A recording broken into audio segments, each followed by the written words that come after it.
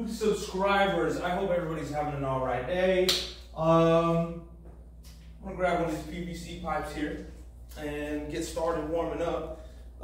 It's gonna be a leg day. We're hitting, oh, there we go.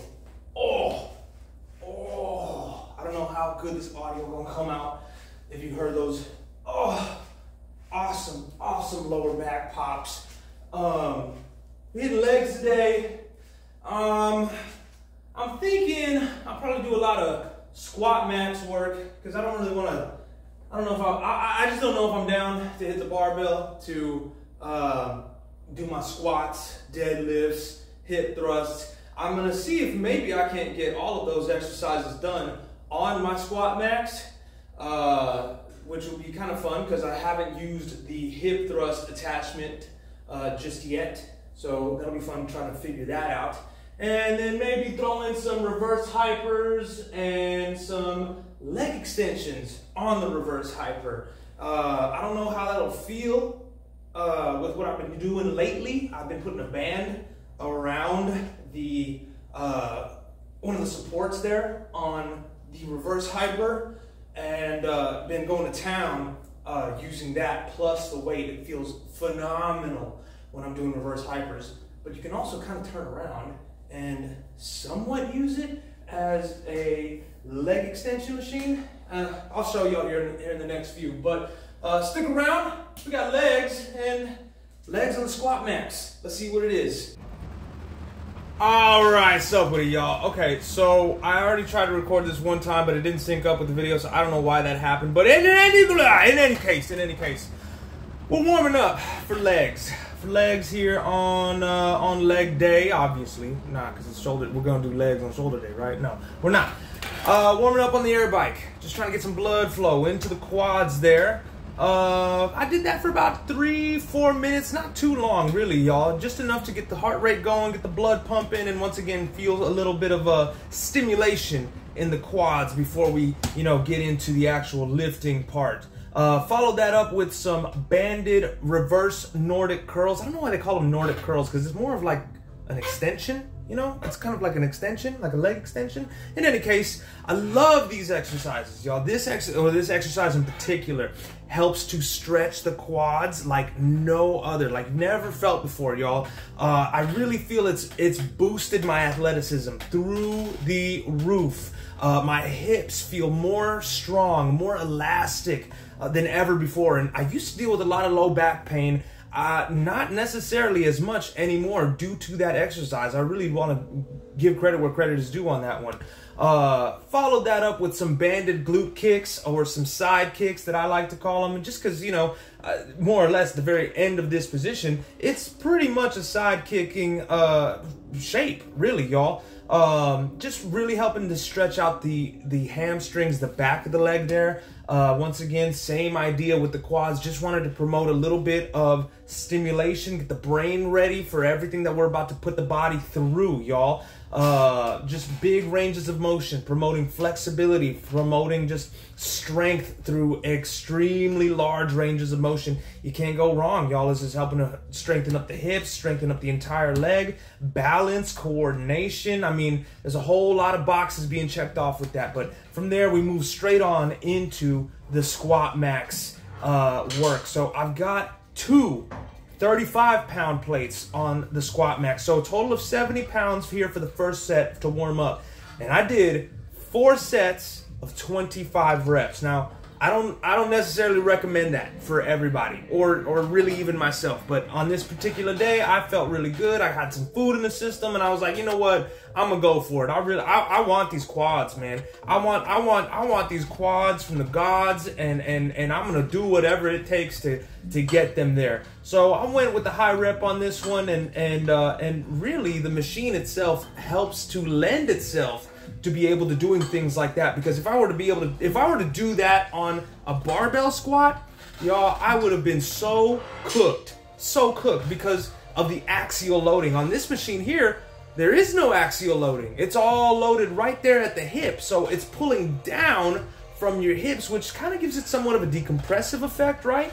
If you have low back issues, this machine might actually feel pretty good when it's all loaded up, because all that weight is pulling down on you, and it's kind of helping to stretch out just a little bit, y'all. But now I've got the 235s, a pair of 25s, and then another pair of 25s. So in total, that's 70 plus 50 plus another 50. That's 170 pounds, y'all. 170 pounds coming down on my hips. But this was the last set of 25, y'all. The very, very last set of 25. So that's why I'm taking some big breaks in between those reps. But even still, I'm doing my best to try to milk that negative portion of the rep. Milk the eccentric, y'all.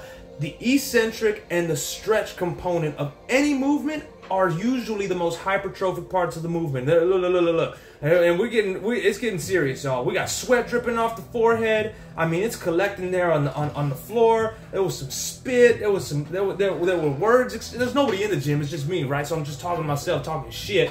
But once again, you cannot overlook the fact that this machine here doesn't load the spine, and we can do crazy amounts of reps and get crazy stimulation for the legs, which is exactly what we were going for here, y'all. So once again, 170 pounds on the belt, working everything from quads, adductors, glutes. Here we are taking a bit of a break because I think this was probably around the 12 to 15 rep mark right here. And I was like, man, more than likely 15, because I think I finished off these last 10 reps coming up right here. One thing I need to work on this machine here is getting more comfortable taking my hands off the poles there. No pun intended. Insert jokes here. But I want to work on getting my hands away from that. That way I can really feel more of the load completely through my hips, okay? Insert jokes there as well. Anyway, just speeding through some of this footage, y'all. Just really trying to get that good technique. Moving on from the SquatMax belt squat over to barbell hip thrust. Now, I know I said I was going to try to jack with some of the settings there in the SquatMax, but I was already mentally fatigued from that machine. I was like, nah, I got to change the vibe. I got to change the scenery. So I went over to barbell hip thrust. But once again, check that technique, y'all. Slow, here we go, fast concentric, but then a slow eccentric on the way down. Nice gentle touch, and then spring it right on back up with a slow eccentric right on the way down. Only got 135 pounds on the bar there, so we got the 45-pound bar and then two 45-pound plates there. Once again, just kind of warming up with it, y'all. But really wanted a glute-focused exercise to be able to stimulate that part of the body in a kind of isolatory fashion. If that's even a word, isolatory? I don't know. If it's not a word, I just made it up. Webster's, hit me up, okay?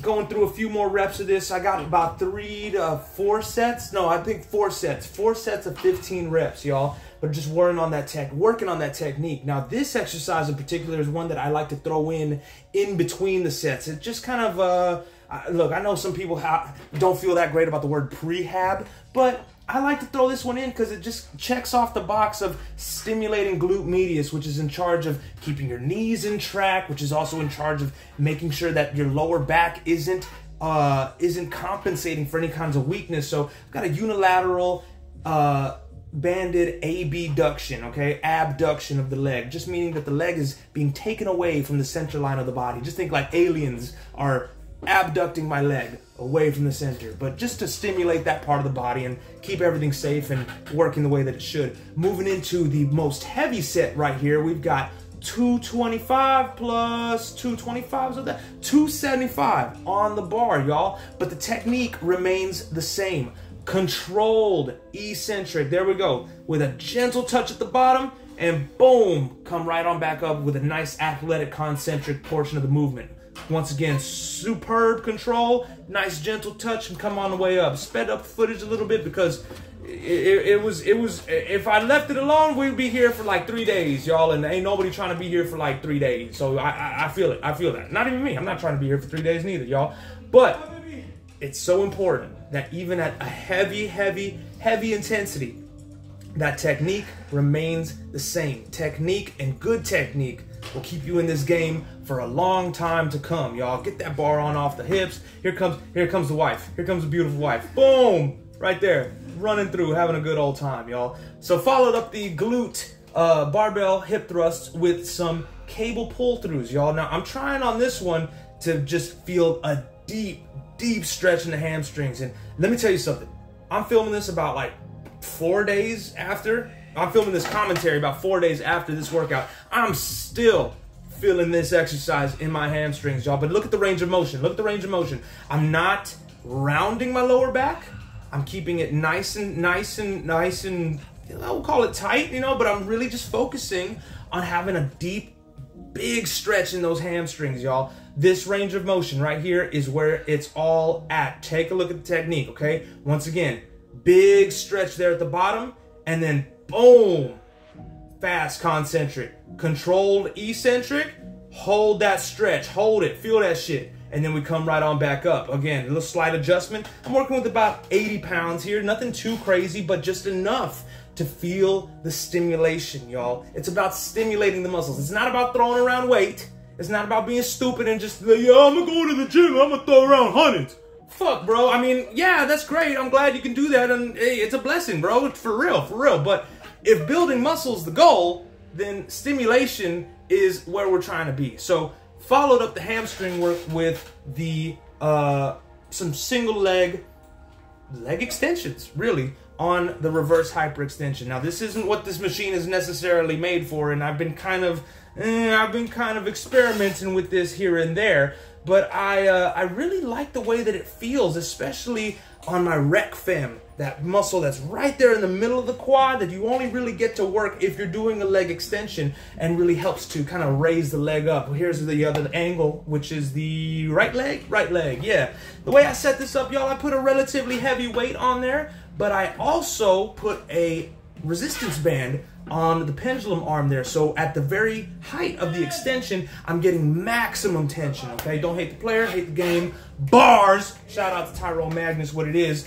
But once again, I got about 4 sets of 20. 4 sets of 20, 5 sets of 20, maybe 4 sets of 25, I don't know. But I got a few reps here because it's not necessarily systemically fatiguing. Ladies and gentlemen, it's just, you know, a little bit of work. So we'll let this guy talk.